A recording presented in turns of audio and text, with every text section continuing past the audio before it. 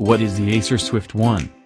The Acer Swift 1 is the cheapest laptop in the company's Swift lineup. This means it lacks some of the performance and extra features of its more expensive siblings but retains the essentials, an all-metal body and a full HD screen. In essence, it's the shell of a premium laptop but with the heart of an entry-level model, with a low price to match. There are multiple versions of the Swift 1 available, with the older model with a lower spec chassis currently the one that's most widely sold.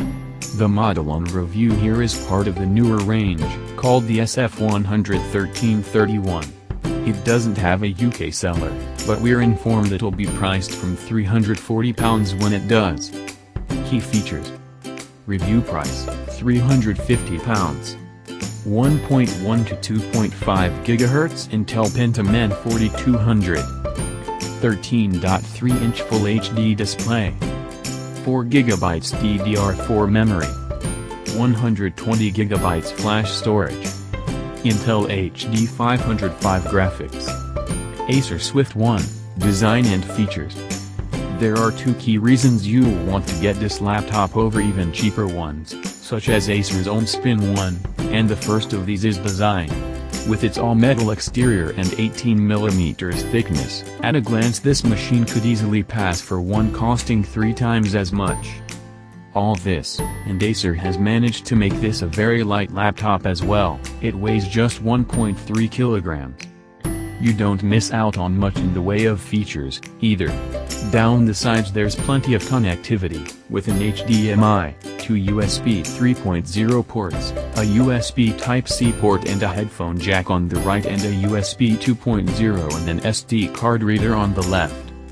Above the screen you also get a webcam and internally you get up-to-date 2x2 800 2.11 acres Wi-Fi and Bluetooth. For wired networking you'll have to use a USB adapter. Acer Swift 1, keyboard and trackpad. The keyboard is a good piece of kit. It has a proper UK layout, with a large Enter key and the pound symbol, and the keys are nicely spaced out. Perhaps the only thing missing is any form of backlighting. Likewise, the trackpad is comfortably up to the job. It's large, has a nice smooth gliding metal surface and the click action is light but defined. It's also responsive and perfectly set up right out the box. Acer Swift 1, screen.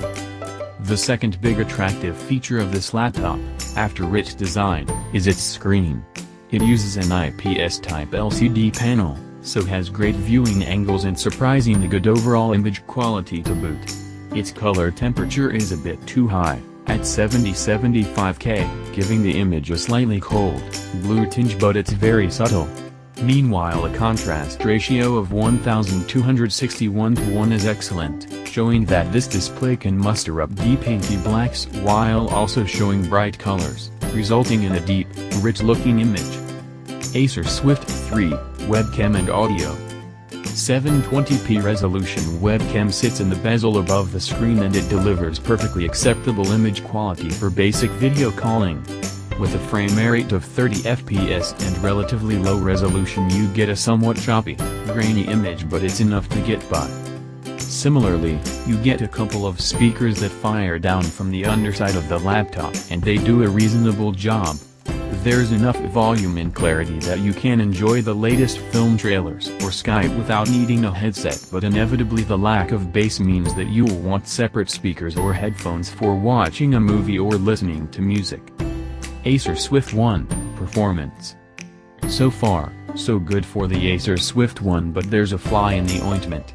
While everything externally on this laptop is great or at least perfectly good enough, its performance is not quite up to scratch. It uses an Intel Pentium N4200, which is a quad-core chip so it's technically quite capable when it comes to multitasking. However, it runs at a base clock speed of just 1.1 GHz, which is astonishingly slow. Luckily, it perks up to 2.5 GHz in short bursts of activity so it doesn't actually feel as slow as it might. Acer Swift 1, battery life. Acer claims this laptop will last 10 hours on one battery charge but this didn't tally with my testing. In our standardized power mark test it lasted 6 hours and 28 minutes, well short of its target. It's clear Acer's estimates are with the brightness set at or near to its minimum, which is just about unusable in most cases. Trusted tests at 150 nits, which was 60% on the laptop's brightness scale.